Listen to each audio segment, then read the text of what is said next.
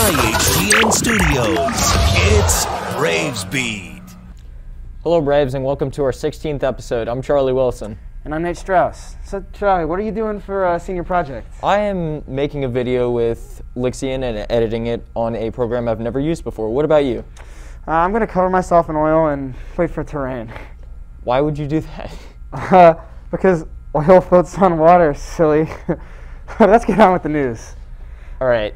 May is Asian Pacific American Heritage Month. That's right. This month we celebrate and pay tribute to the generations of Asian and Pacific Islanders who have enriched our country's history. We told you about our new TSA club last week, but forgot to add that our IH club had 9 participants qualify for the TSA national competition, which was held virtually this year. The 3 teams shown in this graphic all won first place and qualified for nationals. Congratulations and good luck. Speaking of clubs, Indian Hill is a new club called the Marine Biology Club, which provides an opportunity for students to become involved in an area of science that is often overlooked in landlocked places like Ohio. This club is open to all students who want to learn more about marine biology. Meetings will be virtual and will occur monthly. If students have any questions, they may contact Natalia Bayer or Alex Sheldon. Our moot court team of Avery Valls, Gulurano Almuratova, and Ashwini Krishnan competed in the Ohio Moot Court State Championship tournament last weekend.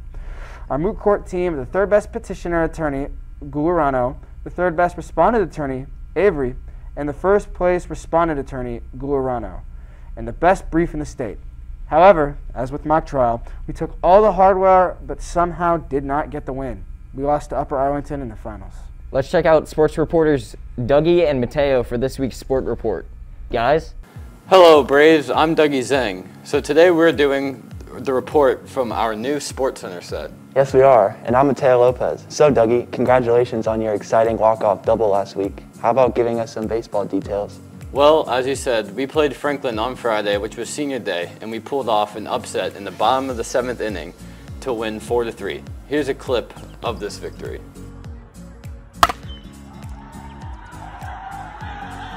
Go, baby. Come on, baby. Score, Jake. Game-winning double, Dougie.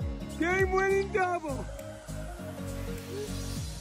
There you go, baby. Senior night. Take down the number 10 team in D1. That's what I'm talking about right there. Woo!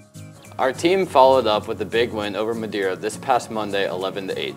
We played Madeira on Wednesday and Loveland at home on Thursday. And while we're on the diamond, our girls softball team finished up their season with a loss to a very strong Ross High School on Tuesday in the first round of the tournament. We are all proud of how hard you ladies worked all season and never give up. Our boys and girls track and field teams competed in the Marymount Mickey Kiwanis Invitational last Wednesday, and our boys placed second. Dylan Holler and Thompson placed first in discus and second in shot put. Second place finishes by our 1600 and 3200 meter relay teams and to Jonah Waltz in the 1600 meter run. In the long jump event, Luke Folke placed second and John Pottigill placed third. Our girls took the championship first place in this meet. First place finished our 800 meter, 1600 meter, and 3200 meter relay teams. Second place to our 400 meter relay team. First place finishes by Megan O'Brien in the 400 meter dash and the 200 meter run. First place also goes to Haley Withers in the 800 meter run and Mia Hack in the high jump. Annie Isfording placed second in the 400 meter dash and Maggie Overberg came in second in the 100 hurdles. Congratulations to all of our boys and girls track and field athletes. Good luck in the CHL championships this Friday. And finally, we would like to salute our senior track and field athletes. Keep moving! Our Indian Hill boys lacrosse team won big over CHCA last Friday 12-4. They lost on Saturday to Milford 6-16 and played their senior night game at home versus Anderson on Wednesday with a big victory. Good luck in the tournament with your first round game next Monday, May 17th, at home versus the winner of the Wilmington and Edgewood game. This game will be live streamed by IHTN, so if you can't attend in person, tune in on YouTube. And our girls Indian Hill lacrosse team won big over Mount Notre Dame last Wednesday 15-7. They lost on Saturday to Kentucky Country Day 5-16 and bounced back with a big win over St. Ursula Academy this past Tuesday, which was senior day. Your first round of the tournament will be at home in Tomahawk Stadium next Thursday, May 20th. IHTN will be there to live stream this game. Good luck in the tournament. Our #1 ranked boys tennis team and recent CHL champs have been on a roll. They beat Cincinnati Country Day this past Monday, 4-1. This was senior day for our tennis Braves.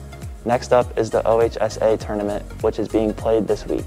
We will have updates on next week's sports report. Keep hitting those aces, boys.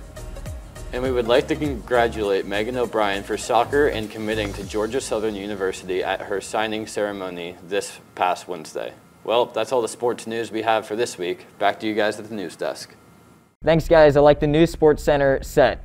Nice. Our watershed students recently presented their year-long water quality research work to the Indian Hill Village. Since in-person presentations weren't possible this year, we partnered with Braves Beat to produce a video presentation in the IHTN studio. This video was shared with Green Acres to preview, and then our students attended a Q&A session. Our students were terrific in their responses. Click the link in the description if you'd like to view their work. Way to go, Braves. This is a reminder for any of you still thinking of participating in the film camp this summer. The deadline is May 31st. There are several spots open, and they're offering scholarships for those where cost is the only thing holding you back. If interested, click on the link in the description for more details. Prom is Saturday. Here are a few details you need to know. Mask must be worn when not eating or drinking. Students have 30 minutes between prom and after prom to change. Usually comfortable clothes are worn after prom. Be sure to frequently sanitize and wash hands. It's at the Kenwood Country Club. The living room and terrace will be available to relax and sit, while the ballroom will have the DJ and dancing. After prom will be full of games, activities, and dancing that our parents have worked very hard to put together. Let's have a fun and safe time this year. And be thankful this is even happening. Thanks to our administration and parents for making this a reality. Be sure to vote for Dougie Zane for this week's Cincinnati Enquirer and Mercy Health Baseball Player of the Week. Click on the link in the description. You can vote once a day per device until Friday at 5. National School Nurses Day was on Wednesday, May 12th. We would like to thank school nurse Mrs. Hoyer for all that she has done for us throughout the pandemic school year. Thanks for all of your care and attention to our everyday needs. Don't forget that next week's schedule has been changed to accommodate the Underclass Awards program on Friday due to testing. Monday and Friday are blocks 2X, 4, 6. Tuesday and Thursday are still 1, 3, 5, 7. And Wednesday will be a 7-period day. That schedule won't affect us seniors. We'll be working on our senior projects. Yeah, me too. Well, that's all the news we have for this week. Yeah, be sure to follow us on Twitter. Subscribe to us on YouTube. And email us with any school updates. And remember, Stay classy. stay classy, Indian Hill.